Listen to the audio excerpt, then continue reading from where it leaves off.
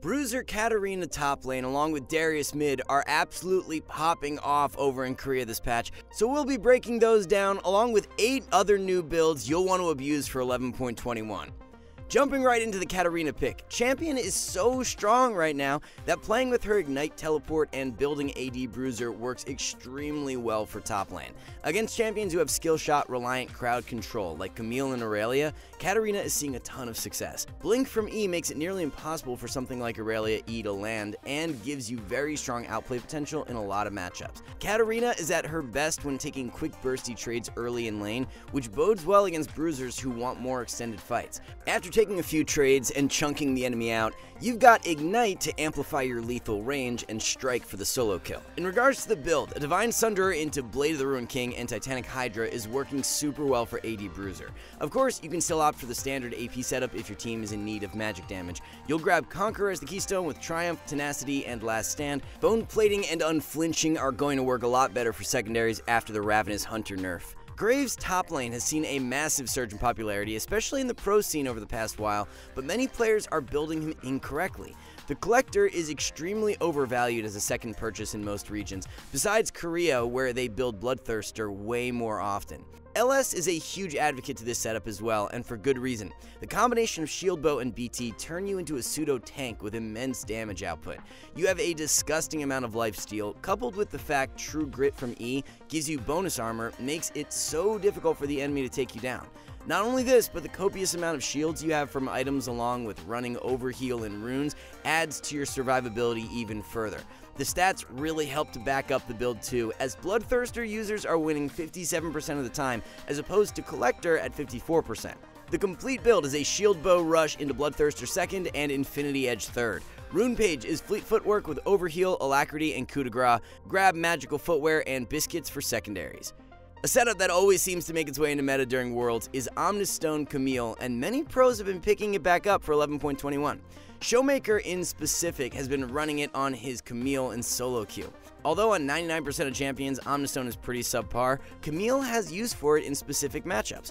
The majority of Camille players run Grasp every single game, but if you're playing against a ranged top laner that won't allow you to proc Grasp, it's rather worthless. Of course, in a melee matchups where you'll be trading a ton in lane, Grasp works great, but into picks like Kennen, GP, or Graves, where you want to be taking quick trades around cooldowns, Omnistone will be of more use. For example, if you roll Aftershock, it's going to help you so much more in those short trades where you stun the enemy with E, proc Q, and walk away. Same thing goes for Electrocute, as it will help to chunk the squishy ranged champs out easier and set them up in lethal range. The full rune page is Omnistone with Magical Footwear, Biscuits, and Approach Velocity. Approach Velocity helps a ton to stick onto those ranged top laners after landing E. Secondary runes are Shield Bash and Second Wind. Build is pretty straightforward, as a Divine Sunderer rush into Ravenous Hydra 2nd and Sterix 3rd is the way to go. As a result of the recent Predator buffs, we're seeing many pro players adapt their rune setups, and that's exactly what Canyon is doing on his Trundle jungle. The rune opens things up for a more heavy gank style. With Trundle E and slow from Q, your sticking power is very strong once on top of the enemy. It's just getting there that can be difficult sometimes. By running Predator, you have the ability to charge right up to the opponent, slow them with Q, and save E for when they try to flash away.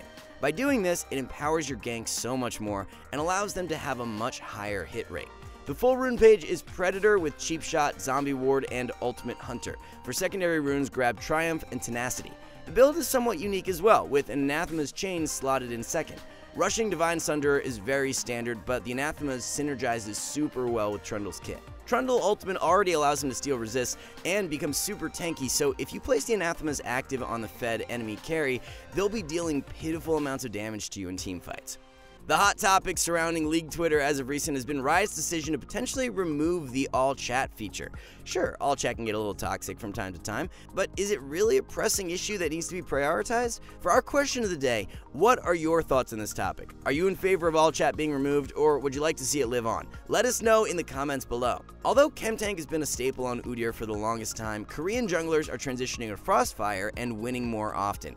The idea behind the setup is to run Ghost instead of Flash, combined with Phase Rush as the keystone, which gives yourself plenty of movement speed. Chemtank active can be a little overkill when running Ghost, therefore you pick up Frostfire so that your sticking power once you've reached the opponent is extremely high. Ghost popped while proccing the slow from Frostfire will guarantee the enemy won't have a chance of escaping you. You'll transition into a Dead Man's Plate second, which provides even more movement speed. The most optimal third purchase for most games will be Force of Nature, which once again is bolstered with move speed stats. When playing this tank setup, make sure to prioritize Phoenix stance instead of Tiger. Phoenix was just buffed in 11.20, which is a big reason why we're seeing this build gain more traction. As for runes, grab Phase Rush for the Keystone with Nimbus Cloak, Celerity, and Water Walking. Triumph and Tenacity are the most optimal secondaries. An Azir setup the majority of solo queue players are not using, while tons of pros have hopped on board as of recent, is Summon Aerie for the Keystone.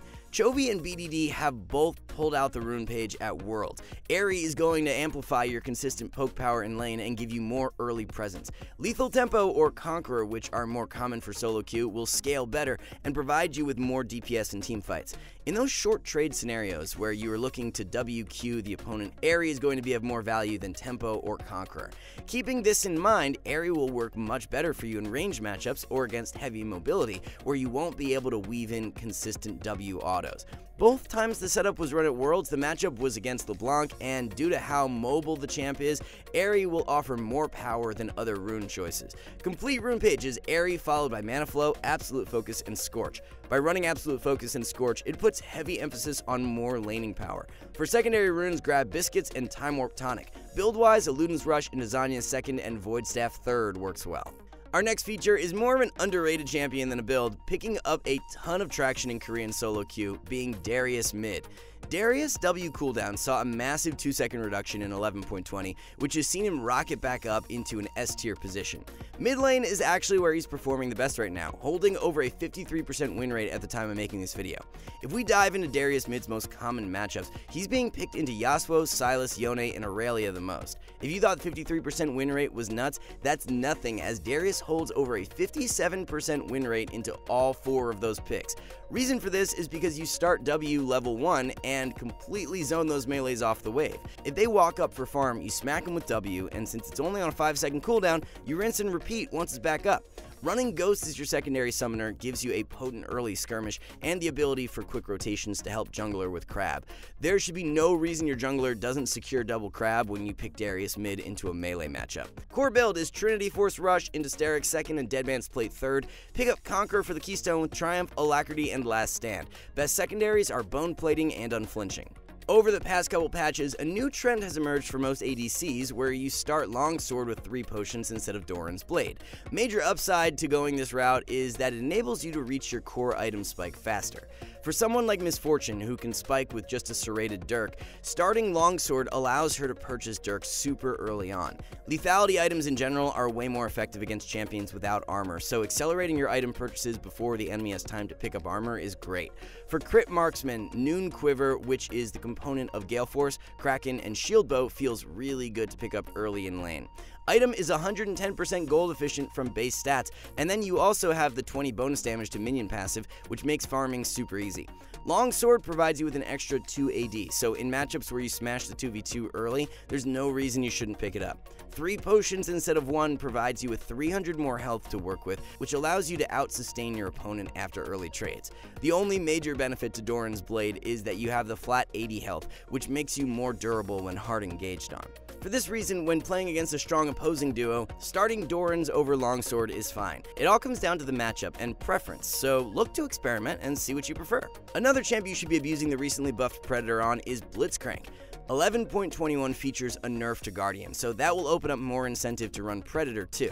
In matchups where your kill threat in lane is rather minimal, running Predator can amplify your carry potential. For example, laning into something like Ezreal Yuumi is a nightmare to land hooks against, so Predator will be of more value than Aftershock or Guardian. Grab boots on your first base and look to make an impact mid lane. Another factor that can sway your decision to run Predator or not is based on which champ your mid laner is playing. If you have a mid like Uxin or LeBlanc who have great mobility and strong follow-up, then playing around them will be very profitable. On the other hand, if you have a Vladimir or Kassadin who don't offer a whole lot early, playing for lane and taking Guardian or Aftershock would be more ideal.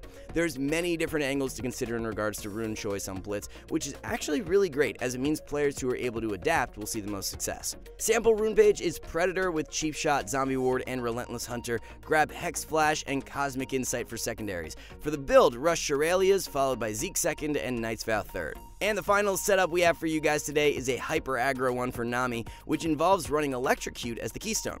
We are seeing this being played by many pro Nami players in solo queue to enhance early kill threat. When paired with an ADC who has strong lane power like Lucian, Draven, or Misfortune, this is where Electro slots in best. Your follow-up burst on any bubble hit is massive, and ability to capitalize on early picks helps to snowball really hard. On the flip side, in matchups where your early kill potential is subpar, then opting for the standard Aerie remains a good choice. The complete rune page is Electrocute with Cheap Shot, Zombie Ward, and Relentless Hunter. Secondaries are Mana Flow Band and Scorch.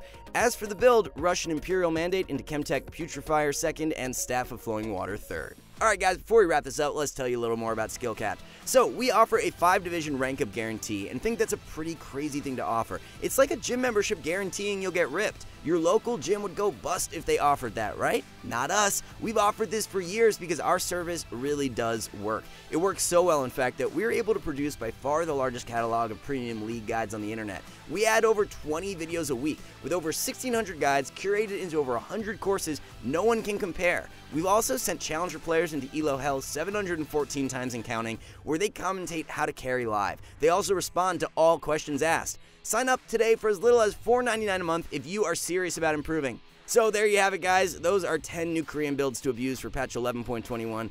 We appreciate you watching, good luck in solo queue, and we'll catch you in the next one.